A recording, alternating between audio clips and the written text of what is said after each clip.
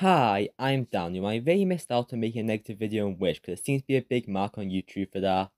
I have to be someone who actually liked the movie and still don't want to rewatch to the point where I can't make no analysis defending the movie. Even so, I do admit this movie is very flawed and has your reasons to dislike it. And one of those areas is with the songs. This was supposed to be a big Disney 100 special and a musical, but the songs didn't come out the best.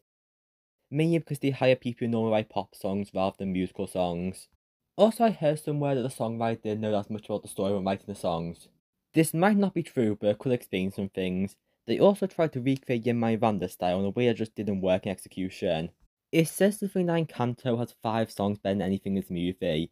Speaking of, I already ranked the Encanto songs in the previous video. Still, I would only consider one song to be bad, with most being okay, and all the songs have potential but have flaws holding them back. So, I wanted to make a video discussing just the songs and have thoughts on each.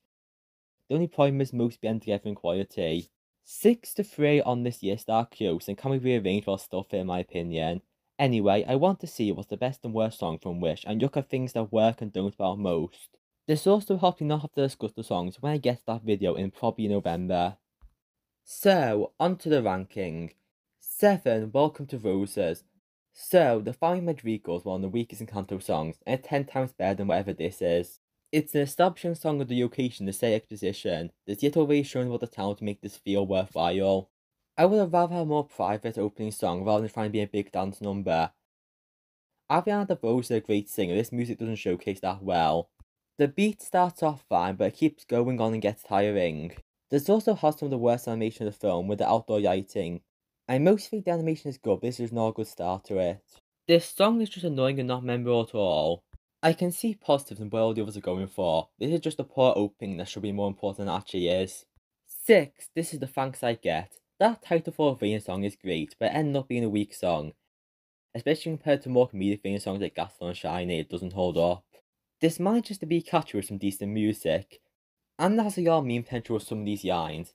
I need to specify how King Magnifico said, if your house were to crumble, then I would let you live here in this castle without rent. This isn't saying house prices don't exist in Roses, but we see why that part will be missed compared to other aspects of the film people missed. Anyone saying Magnifico's right, just imagine a different movie instead, but this is a topic for a different video. This song has poorly written lyrics and the chorus just repeating the title 4 times with Da Da Da's backup singing. The first 2/3 aren't good, but a dark magic shift make the song go harder. The last verse of Those Treated in This Town is actually pretty good with rhymes that flow well together. This song gets better near the end, but this could still be better if these songs vein in more ways than Ego. They missed the easy opportunity to call back to At All Costs with a more clear villainous meaning, but they didn't do that, even with a mixed song. It also doesn't help that throwing the story is to escalate Magnifico from a 3 in villain scales to a 10, which feels rushed.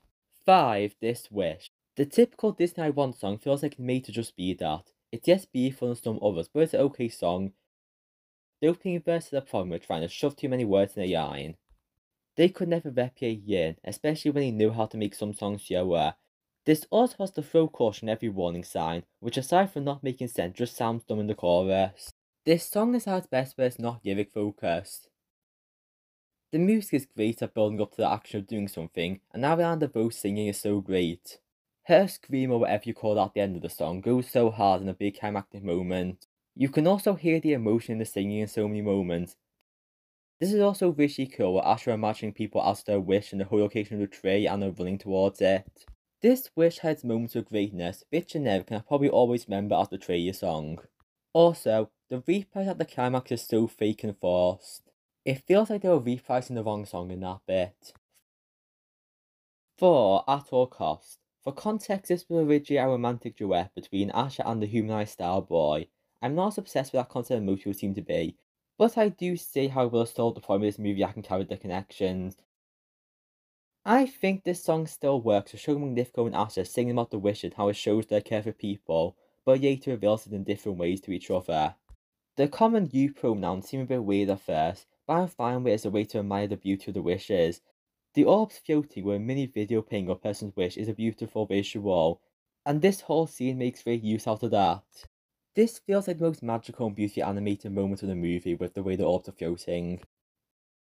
While I've heard questions of the context in the scene itself, I think it's good at highlighting how both characters are admiring the wishes and they stop paying attention to each other's presence there.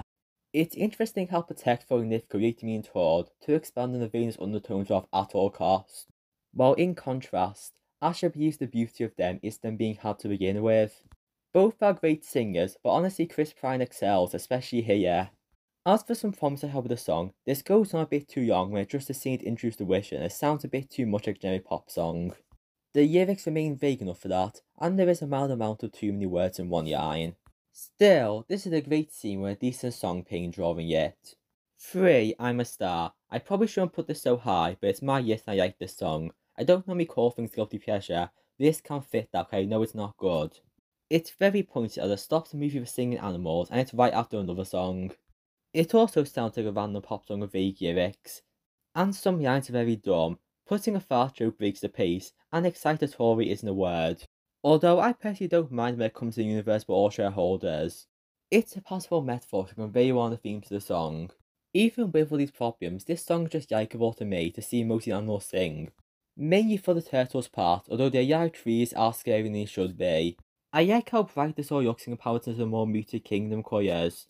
While the lyrics aren't all good, this is a very nice message. It's an existential song where everyone's following the universe, and I find its positivity effective. I especially love the line "We are our origin story" for summing up the film's theme. Everyone has potential to do something and follow their dreams as we are coming to giving our future origin story. The part about everyone being stars is a bit on the nose, but it's a nice feeling song, especially when Asher starts finally saying "I'm a star" being satisfying.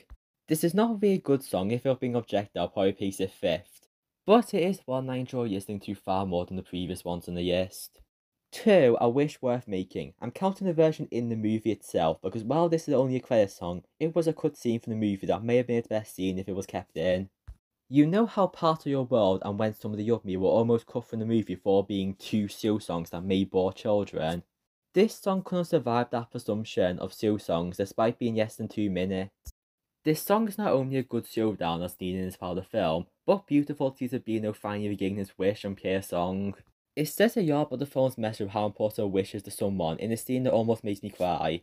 It's so fitting for his wish for inspiring others, and the whole 100th Disney anniversary thing. If this version were kept in, it would have been number 1, but even Astro's The Credits song is pretty good. It's a nice background with the single former Disney films appearing in the credits, except Meet the Robinsons for some reason, I'm still not over that. It is sung in a yell pop song way, where it's hard to hear all the lyrics, but I'm used to mixed quality pop covers of songs in Disney credits. Just at this time, and with all there is to the song for your people, please watch the latest scene if you haven't already. 1. Knowing what we know now. This is the only wish I can confidently call good, mainly for the music. It's catchy and intense and gets you pumped over a monarchy. In general, this is a good way to feel motivated and ready to do something. It's also good at showing the rebellion and how they know different about Magnifico now. The lyrics only feel melody false compared to most of this film. While it goes on a bit too long, I don't mind. Its music gets more intense as it goes on, and for what it's worth, these pointed side characters can sing well. Amaya's part is also great, and sounds very dramatic as a great way to lead into the third act. Disney musicals very rarely have songs they say to the movie that aren't reprises, so it's nice to see one here. This visually also does a great job playing around with the dark room and shadows. This is just a very good song to listen to, even if most other Disney musicals have multiple songs better than it. I personally consider Knowing What We Know Now to be the best Wish song. In conclusion, Wish's songs aren't really that bad when I look at each one. It is just a couple steps below your musicals, and I wish these songs could be improved in certain aspects. I had more to say in each song than I thought, same with the film in general. For better or for worse, it's a film worth discussion. I hope you enjoyed me dissecting these songs. If you liked this video, consider pressing subscribe and watching more, like certain upcoming Wish videos I plan to make at some point. The end.